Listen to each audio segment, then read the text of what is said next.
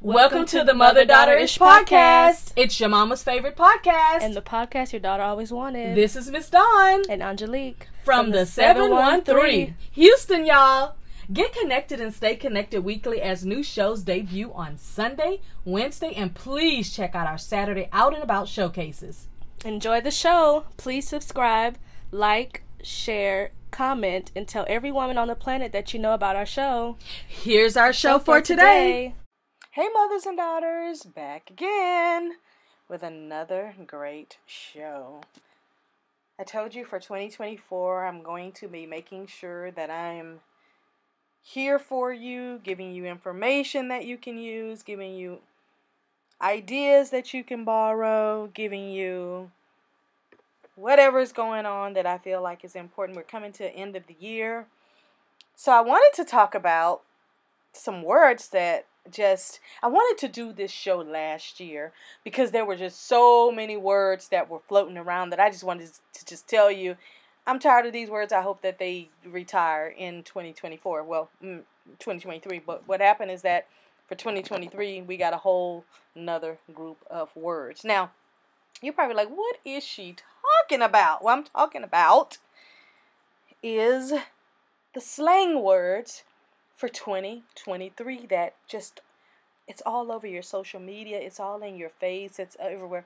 I was telling y'all the other day when I was talking to you mothers and daughters, I was at my son's house. He had just moved into a new place, and I went to go cook him some dinner, some spaghettis and garlic bread and all that, and I was telling him about a movie that I saw. And I was like, well, no. Actually, we were talking about movies and we were talking about food. When I said what I said, we were actually talking about some food to a restaurant that he had taken me to. And I had gotten him some food, too. His was more simple than mine. It was just a baked potato. I got catfish and green beans and things like cornbread and all that stuff. And I said, well, the food was this and this. And I said, it was basically at best, it was mid. He stopped in his tracks. And I'm just busy cooking, and he said, oh, and by the way, where'd you get that word from? I really think my son thinks I'm 90 years old, because it's like I can't do nothing. It's like I cannot do nothing. Okay. The first word I'm going to go through is one that it took me a while to catch on to what the word was. Now, when you're here, you're going to be like, duh. But for me, again, it took me a while. And everything now is an abbreviation. I catch myself doing it. Like, I was sending something to my kids the other day.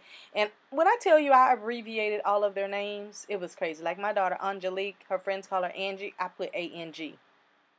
My daughter, Peyton, P-A-I-T-O-N. I put P-A-I. My son, Savon, I put S-A-I. My son Joshua, I just put Josh. I said, by the time I get to my name, I just might as well just put a D. Like, when did I get so lazy that I would literally just half cut everybody's name? I'm not doing that in 2024 for just no reason. That it's just so silly. So this one, like I said, on Instagram, more than anything, social media, this one, I kind of had to figure out what it was. And then, let me give you a little tidbit. If you go through the comments on any social media site, most of your questions and things that you'll be wondering will literally be right there. It'll be right there in the comments, because I didn't know what this meant and I didn't have to ask. And I just went down the comments and it was literally right there. So the IYKYK, I was like, I don't know what that is. That just stands for if you know, if you know, you know. If you know, you know. It's like I would have never figured that out. And like they tell you, you got to kind of already abbreviate some things to be able to know this. But like I say, it's often used on social media alongside with different obscure shows and different movie references and stuff. When I tell you that one that had me in a chokehold almost, I was just like, because I kept seeing it everywhere. And one thing about me is when things show up once, they tend to continue to show up, which kind of throws me off just a little bit. Now, this word right here, I don't like it because, well, there's several reasons I don't like it, but I just don't. And I don't want to say why because it's weird. But I watch TGIF, which with Claudia Jordan and Funky Dineva and Al, and they have a commercial that comes on about a show that comes on after them, a talk show that comes on after them. And I heard one of the, and I think it's called Morrow and somebody in Morrow. And he was like, I just gave you some Riz. And I was like, I don't even know what he's talking about. I don't like the way it sounds. But they say that the word Riz, R-I-Z-Z, it was coined in 2021. And especially it's popular in the last few months. It says someone who is Riz has great charisma. You can use this for anyone who's super engaging. So what he was just saying is that he just dropped some game, basically. I don't like the word Riz, R-I-Z-Z. I don't like it. I don't like the word RZA, which is a rapper. I don't like that name. It's just certain names that I can hear that they just make my flesh crawl. This R-I-Z-Z word literally is one of them. Plus, I think it sounds pretty stupid. Now, again, that's just my opinion. I hope that one disappears for 2024. I saw this in a comment that someone did on a social media site. Again, most of the things that I'm going to see on social media is going to be on Instagram, because I have it set up on Instagram that if I post something in my story, it'll also go to Facebook. But I have not literally made a true effort to post on Facebook in probably 5 years. I just don't hang out over there. The atmosphere is just a little bit different over there, so I don't really hang out over there too much. The only reason I actually still have a Facebook page set up is because my car club is over there. A lot of my podcast groups are over there, and just kind of groups that I'm attached to are over there in on Facebook. So tomorrow I'm going to be taking some time to actually, any groups that I'm not engaging with, or any groups that don't allow you to advertise what you do to help other women, I'm going to be disconnecting myself from those groups and unjoining them. But this next one is private, not secret. Private, not secret. Like, I don't understand how something can be private but not secret at the same time. Again, this is another social media revelation, and it applies to couples pics where someone is being private but not secret. So I guess that would be kind of like, okay, let's say you're on a page that's private on Instagram, but let's say you post half nude. Okay, so you posting that would be private, but obviously it's not a secret, because the people that you allow to be on your page can actually see you.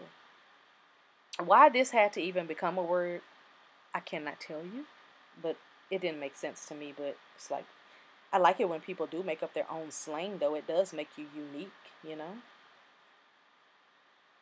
The next one, I never really heard of it, but maybe a couple times, but it's not something that, you know, strikes me as like really interesting or anything. But the word touch grass, it just means to go outside. Like, look, that one is so simple.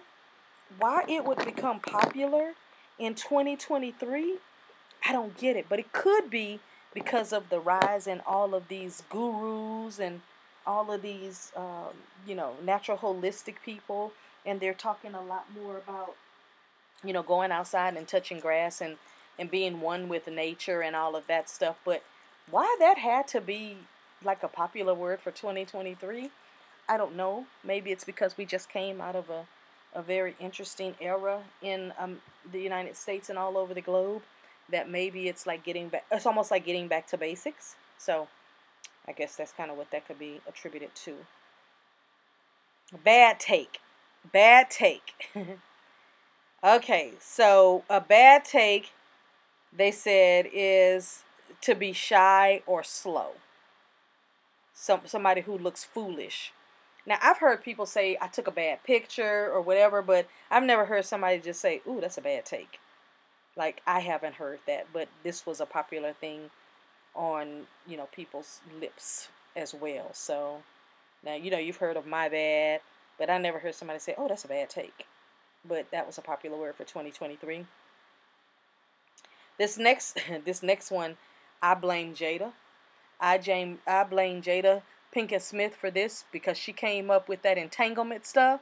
And right out of entanglement was born this little baby brother situationship.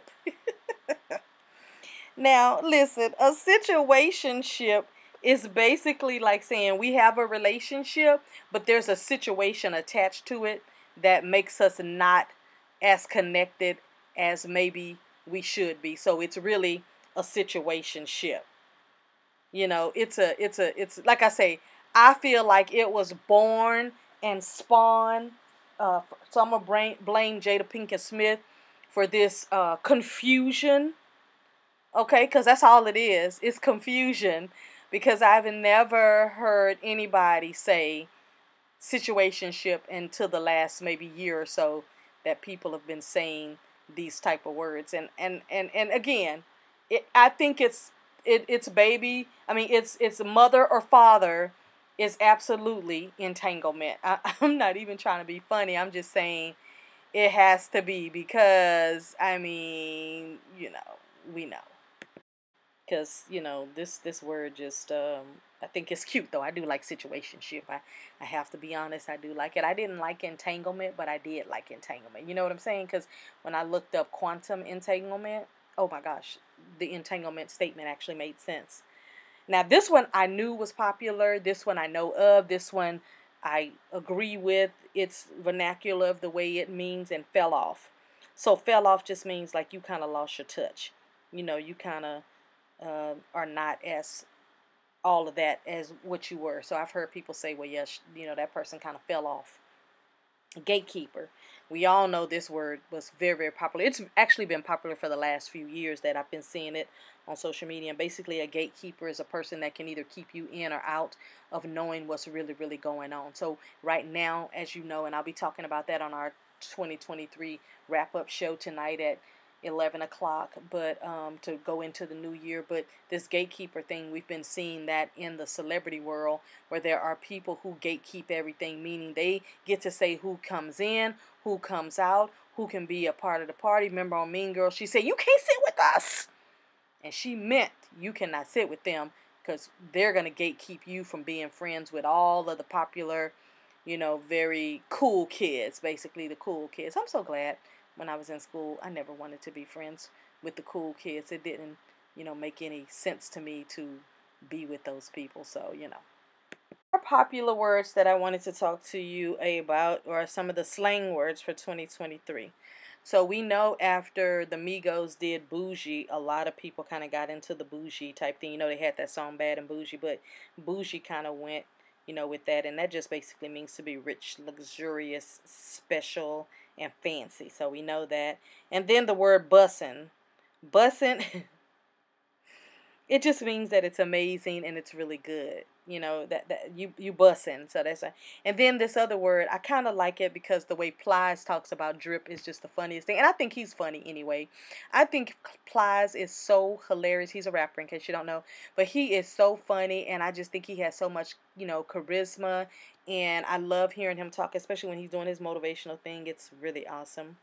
My daughter tells me this all the time. My daughter Peyton, she always says, oh, Mama, you are just so extra. And I'm like, well, should I be lackluster? Because, of course, I'm going to be extra. So extra just means that you are just, you doing too much. That was another one, doing too much. You doing too much.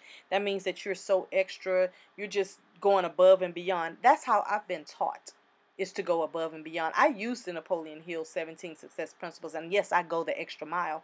That's the way I've been wired to do. Rent free was another one that was, that song has been living in my head, rent free. That just means that you ain't making no money off of it, but you repeating over and over. The next one is salty. Like, you know what? Back in the day we used to say you put a little salt in the game, but now when they say salty, it also reminds me of this gentleman, Mr. Johnny. He used to always say, you got to be worth your salt. But to be salty is kind of like you got your nose turned up, or, you're a little upset. I just posted something the other day, and I said, well, I hate that Libras were not listed on this particular chart, but here I am over here salty. And I said, signed Salty in Houston. And then I put, but never mind, because Libras are always up anyway. So that was kind of funny to be able to I just used that word, not even 72 hours ago the word salty. So some of these words have gotten a hold to me because, okay, so the next one is going to be shook. So that means like you're stunned and you're shocked. Like I'm just shook. Like today I made a joke. No, yesterday I made a joke with a friend of mine. I was talking to on the phone and we were talking about some stuff we had no business talking about. And I said that I'm just shooken. I say not shook, but shooken because, we were just joking and playing with each other. This next one I like because I've been seeing people say like, yeah, she passed the vibe check. That means that, hey, your energy and your vibe that you're putting out, I'm picking it up. I like you. We could be around each other. So I like that, you passed the vibe check. Woke. We already know woke has been around. That means that, you're spitting some knowledge that needs to be heard, but probably until people get more knowledge and read about it, they're not really going to, know what it is. But it's a socially conscious cultural awareness. And those are our slang words. I said sling because I want them to sling and get on out of here, some of them. But those are our slang words for 2023. And if you have not heard those words, you will be shortly hearing them, or you just maybe don't hang out over in the social media spaces. But I think, if we're going to take any of them into 2024, I definitely like, the vibe check one. I like being extra, so I'll stick with the extra one. Those are the ones that I like, and a lot of those that I just listed, I don't like them. But you know what I'm looking forward to, and I'm going to do something different in 2024. I'm going to start writing down all of those slang words so that when we get to this time next year, I can have an even more extensive list. These are just the ones that I kind of wrote down, and I write down all kind of stuff like, okay, was something that was life-changing and earth-shattering in the year of or whatever, and I just kind of make notes of things like that so that in case, I'm having a conversation with someone and it pops up, I can come back with it. But tell me down in the comments what words you want to take with you in 2023 and which ones you want to see axed out, because there are a lot of things that I'd like to see axed out from 2023. But those are our popular words for 2023. Some of them were slang words, so you may not know of them, but let me know what words you liked for 2023. Let me know even if you made up your own type of word that only you and your crew know about. All right, mothers and daughters, bye.